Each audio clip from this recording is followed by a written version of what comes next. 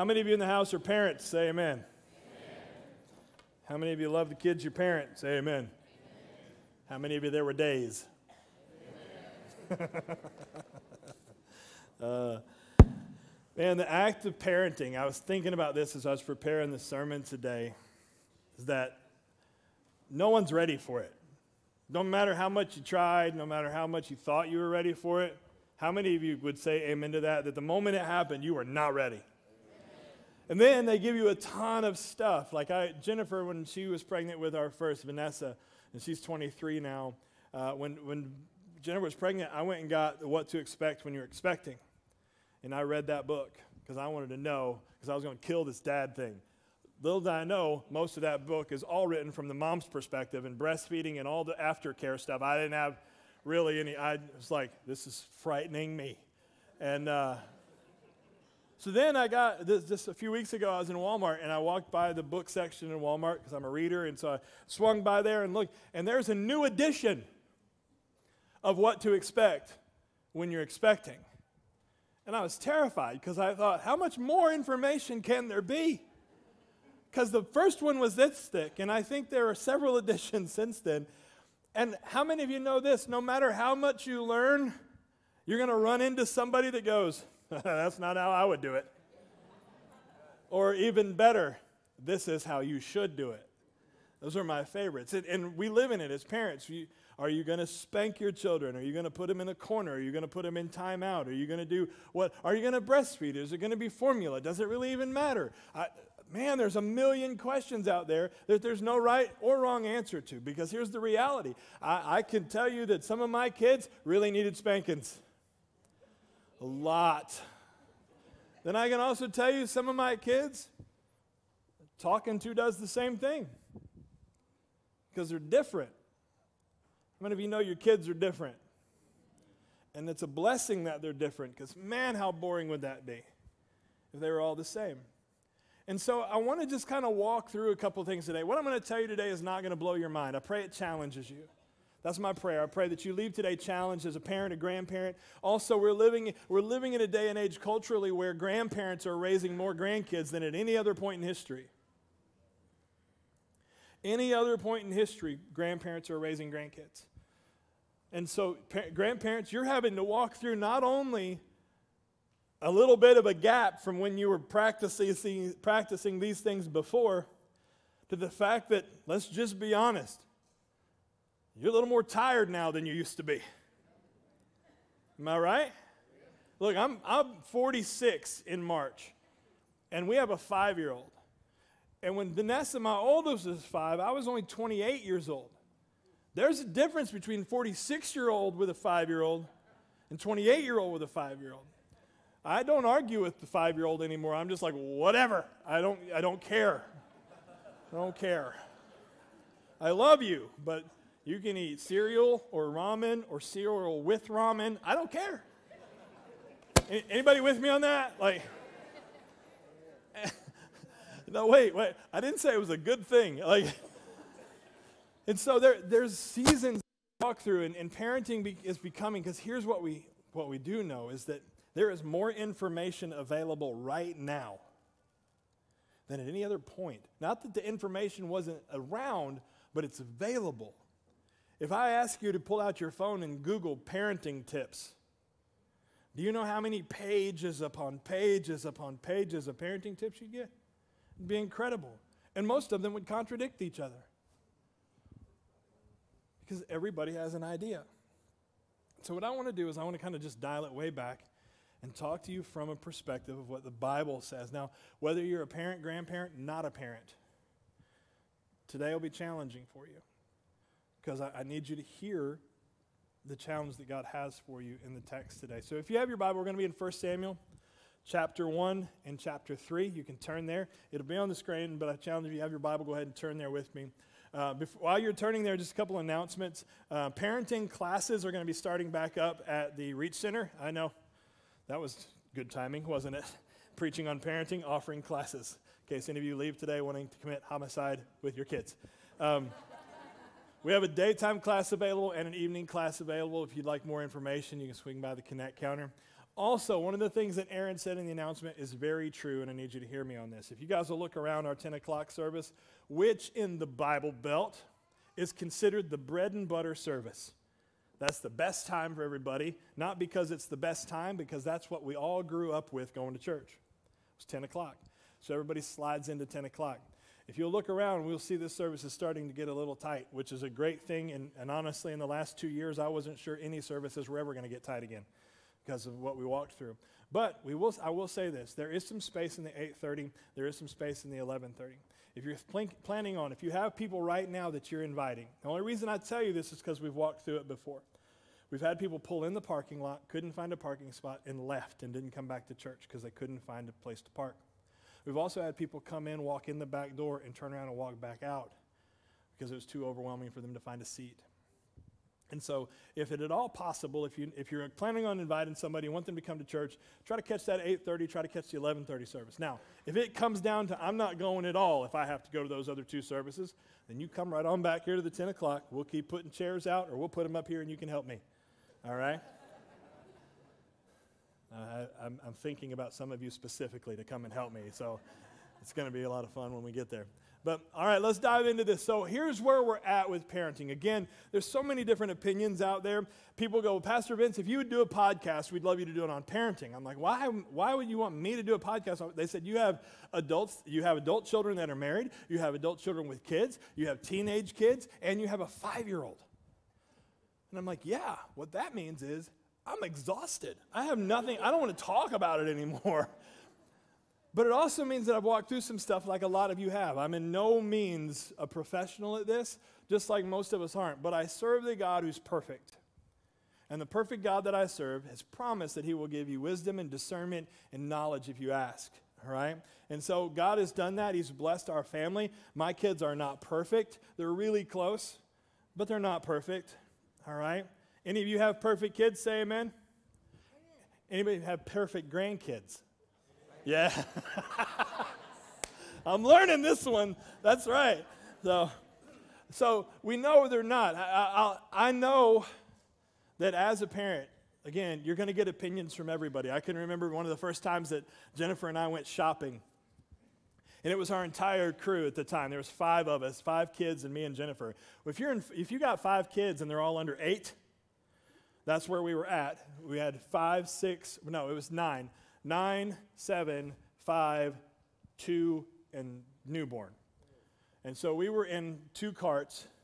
This lady comes up, walks up to us and goes, "Are those all your kids?" And of course, when God gives you the gift to speak,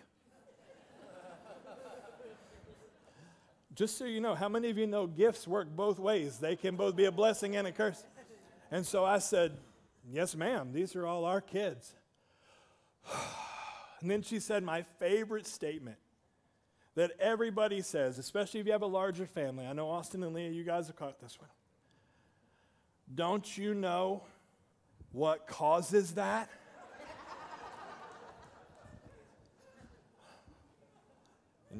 And God gave me a word. And I said, "Yes, ma'am, and it's far too fun to stop doing."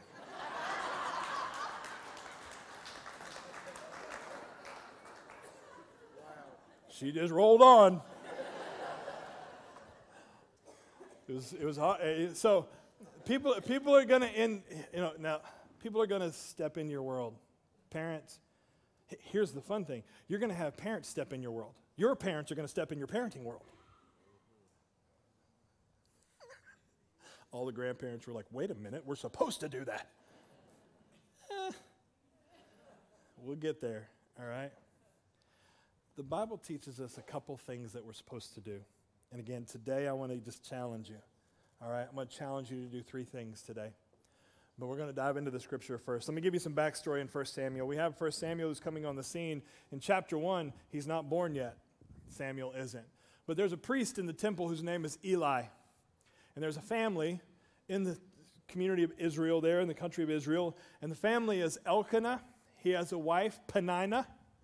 And he has another wife, Hannah. Hannah before, just in case you didn't know, that was a biblical culture. It's not as much acceptable today. Okay? Don't get two. Fellas. Just don't do it. All right? So here they are in this situation. Hannah could not have kids, so she was barren, which in a biblical culture would have been seen as something, a slight almost, like, sorry for you, Hannah. And she would have been looked down upon as one who could not have children, could not bear children. And Peninnah, the other wife, didn't mind letting her know about it, that she couldn't have kids. And so we have this kind of conflict in the home going on. But being a Jewish family, every year they would go to the temple to offer sacrifice. And every year they would go to the temple, and Peninnah would be able to go in with Elkanah. They would be able to go in and be able to offer sacrifice. And Hannah kind of sat on the outside again as the barren wife, the one who couldn't do. And this, again, culturally, I need you to understand, she couldn't do what she was created to do. And so she was seen as less than. But one time at the temple, Hannah begins to weep in prayer. And she begins to weep deep, deep sobs. And the Bible paints this picture of her weeping and moving her mouth but not speaking the words. She's just praying in her heart. And the priest sees her. And he said, "Woman, you need to get off the wine," is what he said to her. And she said, "Sir, I have had no strong drink or wine. My heart is broken. My heart is broken. I desire a child." And she didn't even tell him. She just said, "I have brought my petition before the Lord." And so the priest said, "That which you have prayed, see to it that the Lord will answer your prayer." And so she gets this answer from the Lord.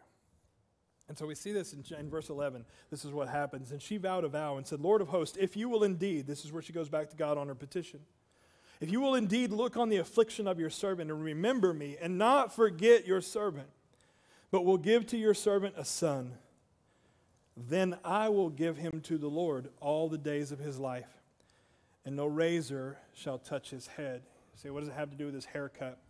When in the Old Testament, you see this in a couple people, and it's just a Bible story lesson for you here. Samson was what was called a Nazirite, okay? Samuel would have been considered a Nazirite. This not cutting the hair vow went along with a Nazirite vow, which was a separation. And I know I've heard this, people go, "Oh yeah, Jesus was a Nazirite. That's why he had that long, beautiful hair." Nope, he was not a Nazirite. Jesus was a Nazarene. There's a difference. A Nazarene told you where you were from. Jesus was from Nazareth. He was a Nazarene. A Nazirite was a vow that was taken before the birth of a child, and then that child dedicated into that vow. Okay? So this is what Hannah's saying. "Lord, if you'll give me a child, I'll give him back. If you'll give me a child, I'll give him back." And so she prayed that to God. She went to God and she prayed and she said, "Lord, here's my situation. I want a child desperately. I want to know what it feels like to be a mom. I want to know what it feels like to love something like that. And if you'll just hear my prayer and not forget me and not set aside my affliction, not set aside my loneliness, but you'll hear me, then I will give him back to you." So here's the first thing I want you to do. Parents, grandparents, anybody that's near children, pray for them. Pray for those kids. You say, "Vince, that's the most basic point you've ever had in a sermon." Here's the thing. Stop praying for yourself and pray for them. Because sometimes we pray this, "Lord, give me the strength to handle them." Right? And it's not bad to pray for yourself. What I want you to do is change your mentality from a shotgun to a rifle in praying for your kids. Pray specific things for your children. I've prayed that my kids would have success in what they do. I've prayed that they would love the jobs that they get to grow up just like I do. I love that I get to do this. This is my job. This is my vocation. Not only is it my call, but it is my vocation. And I get to spend my entire week sharing Jesus Christ with people from all over the place. And what an honor it is for me to do that. But if I just sit and say, "Lord, bless them. Lord, help them today." Help them with what today? God, they got a test in algebra, and they need your help. Some of you, and Lord, they're dealing with a boyfriend-girlfriend situation, and it doesn't make any sense to me at all. But Lord, they need you right now. And you pray specific things into their life, for their life, specifically for them. If I were to ask you right now, what specifically are you praying for your children? Could you give me a list? Or would it be one or two things? Parents, this is our job. This is our role. This is our honor that God has bestowed with us. Just like the arrows in the hands of a warrior, I promise you, an arrow that has a quiver full of arrows, or a warrior that has a quiver full of arrows, make sure the point is sharpened. He's not walking out the next day without a sharp point on the arrow. That's not what warriors do. They make sure their stuff is ready, down to the detail. I wonder in your kids' life, are they experiencing pointed prayer from you in regards to their life? She said, Lord, if you'll bless me with a son, I will give this son back to you. There's very specific language in here. And so we see this happen. So you say, Pastor Vince, what do I do next? If I pray for him, and I'm good at praying for him, whether it's my son, my daughter, my grandkids, the neighbors' kids that hang out. We had a little boy when we moved into our house. We were there 2 days. 2 days. Kid runs through the back door. Never seen him before in my life. You guys remember? He runs into the back door, stops in our den, and he was like, my name's Lucas. Shoom, shot right up the stairs. Didn't know him from nothing. Love that little dude now. I don't get to see him as often. They moved, but man, he'd come around and ride his little scooter down to the house or whatever, but he just shot in there, man, like, hey, I'm here. Good luck. That's kind of how it was with him. But I wonder, in your life, are you praying specifically for a need, for a desire? God, I pray that when they find their spouse, whoever it may be, that they be happy and joyful and loving to one another. God, I pray that their job, that their school, whatever it is, Lord, their anxiety, their struggles, their stress, their insecurities, that most likely came from me, be brought before you. Are you praying specific things for your kids? Well, I don't need to pray for them, Pastor Vince. I just straighten them out if they do stuff wrong. Godspeed in your journey, if that's your attitude. Because it is a failed one. It is a flawed one. My kids are getting older, and so now the conversation changes. Now we talk about money and investing and rent and bills and stuff. Last night, we got to play. My son, Caleb, got an Oculus for Christmas. I don't know if you know what this is, but it's virtual reality. There's a game on there called Gorilla Tag. Is that what it's called? I'm having to look at my kids for confirmation on this. I have not done it yet because if I put on a virtual reality helmet, I'm going to puke in my floor. I know myself. And I don't want to clean it up because that's what's going to happen. So he gets in there. And the thing is, this game, you don't use your legs. You don't run. I'm like, that's not reality. He's like, it's virtual reality. I'm like, okay. But literally, it cracks me up because I'll look in there and he's just doing this. There's a video of it. And he's moving his arms everywhere, but his body just spins in a circle. Listen, that's been the greatest gift for me, just to watch them do that. And I even like it when I can't hear any sound, just because I get to make up sounds in my head to what he's doing. So, you know what? It's important for me to learn that stuff, to enjoy that stuff.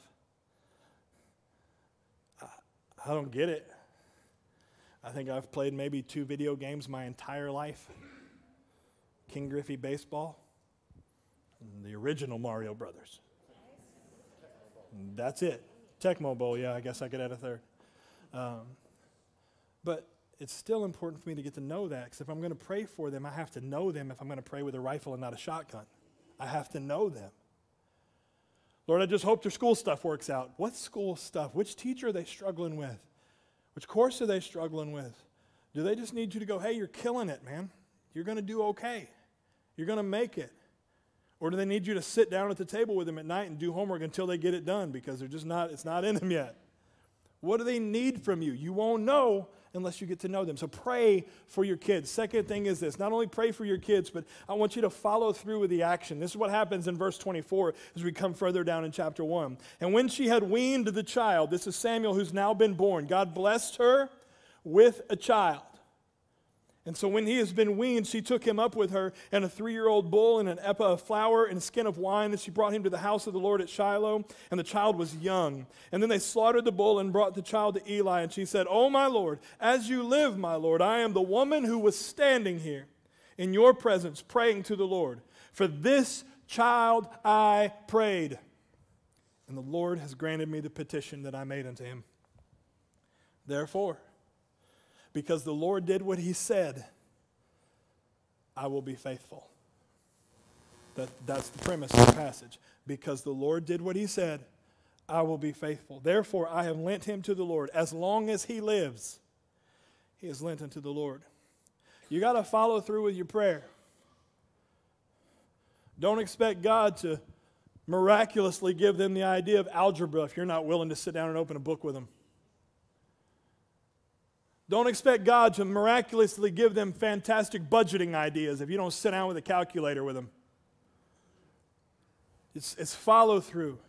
It's follow through. We because of what God's given us, we go to work. And please don't understand the theology of that. I'm not saying we go to work so that God will bless us. No, God has already blessed us, and therefore we give back.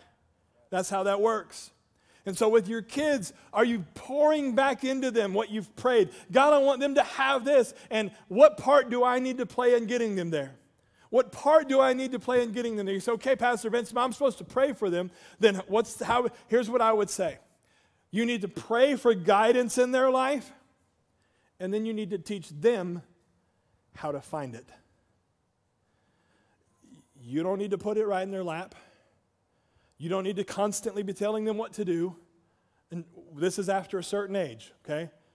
Look, sorry, youngins, if you're here, and you still living in a house, and you don't have at least 2 digits in your age, you don't get a choice. It's just reality. You shouldn't be making choices. You don't know how to choose between peanut butter and jelly or ramen noodles. So here's the thing. There comes a place where you do have to start letting them have a choice.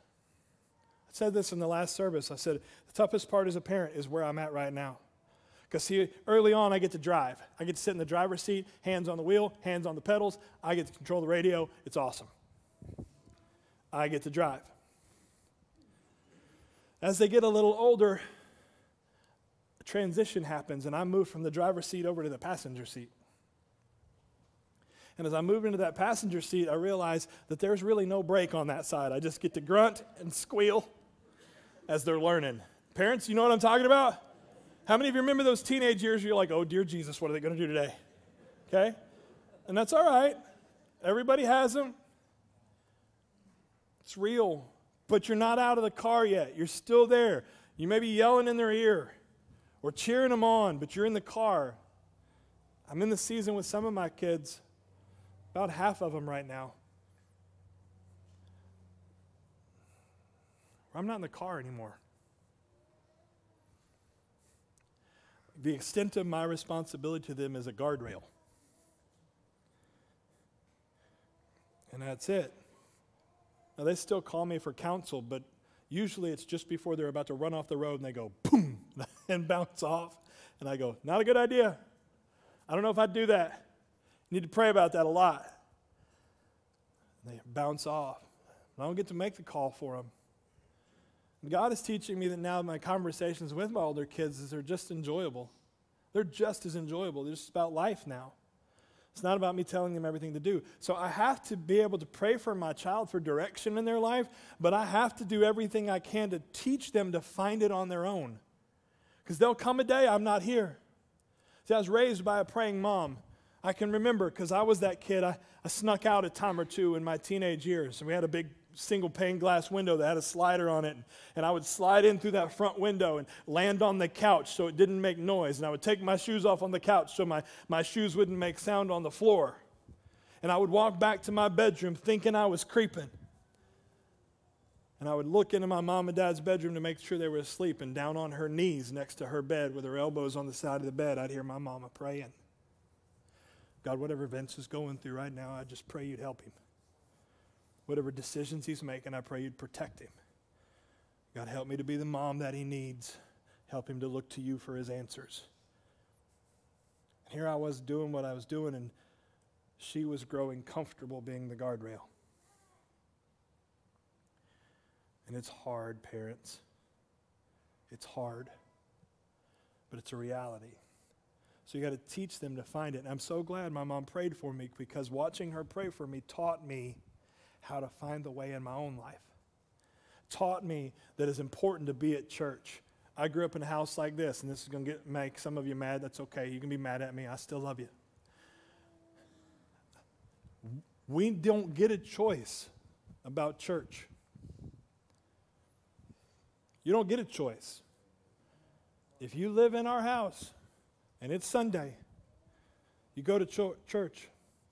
Parker, did I ask you this morning if you wanted to go to church? No. And Parker's 15, and in 15 years, I haven't ever asked him if he wanted to go to church. Oh, but Vince, I feel like it's just too much pressure. You pressure him to play sports. You pressure him to eat when you want him to eat. Pressured them to walk when they were toddlers, right? Nobody was like, oh, look, they're crawling. I know, they're 7.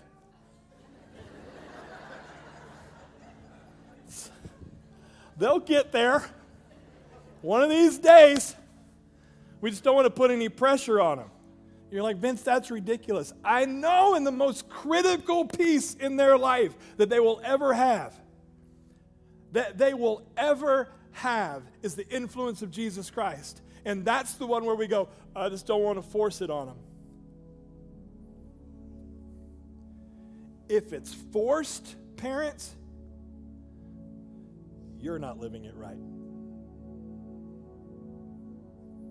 Because I'm going to tell you, you don't have to force anything that you enjoy. That's not how it works. I don't have to force it. Some of my kids just told me straight out. They're like, we went to church just because it was what we were supposed to do. Some days we didn't get anything. Some weeks I can't even remember what you preached, Dad. I'm like, I grew up with a preacher too. You think I remember everything my dad said? I don't. But I remember being there. And I remember it being an important part of our family. And what it helped me do was it taught me to find the right way. I always knew where to go back to. When I started doing my own thing, when I started making my own decisions, and not all of them were good, that knowledge that had been put in me gave me something to always come back to. I always knew I could come back to the church. I always knew I could come back to Christ. I always knew that because it was put in me. So how do you get there, Pastor Vince? If I'm supposed to lead them, how do you get there? I'm going to read you the next part of the story. It's found in the 3rd chapter, and I'm going to close after this. 1 Samuel chapter 3. Here's what we have now. In the middle chapter, we see Hannah's prayer about her child, but then we see that Eli had a couple boys named Hophni and Phinehas, and these kids were nuts. They were crazy. Making poor decisions in the temple. They'd got a reputation for making poor decisions in the temple, and God told Eli, he said, Eli, for this cause, you'll have no old men in your family. Because of the way they're acting in the church, because of the way they're acting, because of the way they're treating me, the disrespect that they're showing for the kingdom, for me, there'll be no old men in your family. But Eli's getting up in years now, and Samuel has been there at the temple, growing up in the temple. Each year his mom would bring him a new robe, and so that she would get to see him and see how he was doing. But Eli is now working, or Samuel's now working in the temple. Here's what it says. Now the boy Samuel was ministering to the Lord in the presence of Eli.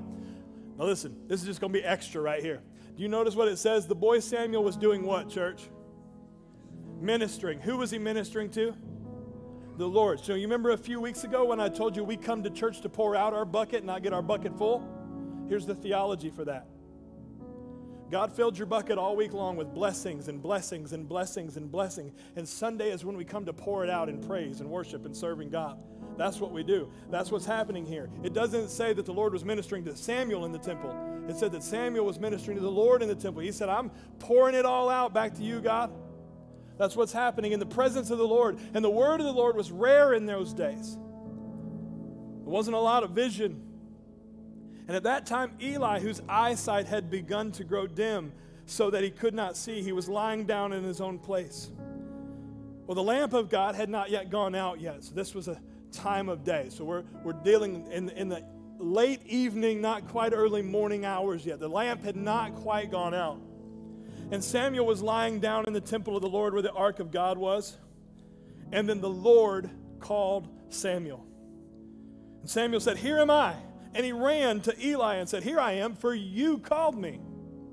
But he said, "I did not call, my son. Go lie down again." Now Samuel did not yet know the Lord. Did you catch that?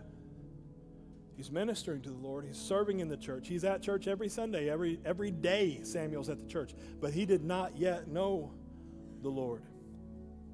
Parents, just because your kids walk through these doors don't mean they know Jesus. Ask them the question. Have that conversation with them. Do you know Jesus Christ as your Savior? Okay? Samuel did not yet know the Lord. He said again, verse 8, and the Lord called to Samuel again the third time and said, and he arose and he went to Eli and he said, "For here I am, you called me." And Eli perceived finally that the Lord was calling the boy, and he said, Listen, this is what I need you to do, Samuel. If the Lord calls again, you shall say, "Speak, Lord, for your servant hears." And so Samuel went down and laid in his place. And the Lord came and stood and calling as at other times, "Samuel, Samuel." And Samuel said, "Speak, for your servant hears." Then the Lord said to Samuel, "Behold, I'm about to do a new thing, about to do a thing in which when all the people of Israel hear it, it will make their ears tingle." It's going to be so good.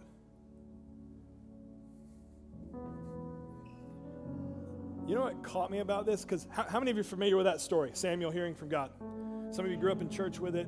You're familiar with it. I've been called to preach. I've heard this story from the time I can remember my dad preaching. "Here I am, Lord. Here's your servant. Lord, your servant hears. Lord, here I am. Lord's calling me. The Lord's calling me. The Lord's calling me." And the one thing that never stuck with me in this until just recently in my life, and it's been the most convicting thing I have ever experienced as a parent. The Lord called Samuel. He said, "Samuel, Samuel." Samuel immediately ran to Eli. "You called me, Eli." "No, I didn't call you. Wasn't me. Go lay down." No, you called me. How many of you know and understand that Samuel, having grown up in the temple, the one voice he would have recognized was Eli's? Right? Me and my brothers joke about this often, that if my mom was sitting on this seat right here and I was in the children's building and my mom snapped her fingers, I would know it was my mom snapping her fingers. Can anybody relate to that?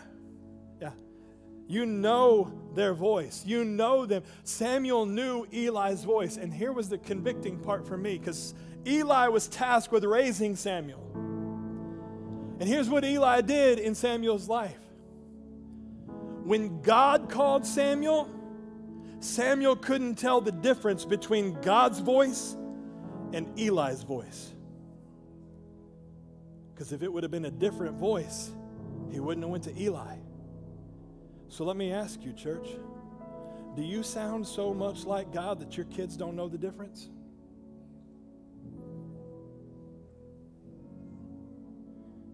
Do you sound so much like God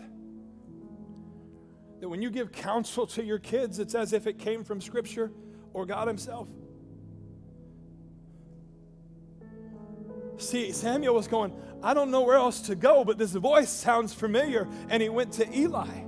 He went to his father figure, the temple priest. That's the only place he would have had to go. It's you, it's calling me. He said, no, it's not me, it's the Lord. I wonder, do your kids recognize what you say to them? Do they hold it in the same regard as if God spoke to them? Or are you trying to run two different things going, well, that's just not me. I'm not there yet. I don't have all the tools in place. I don't have it figured out yet. My temper gets a little sideways. Sometimes, no. Listen. You don't get that. That excuse will not work before God. Do you sound enough like God that your kids don't know the difference?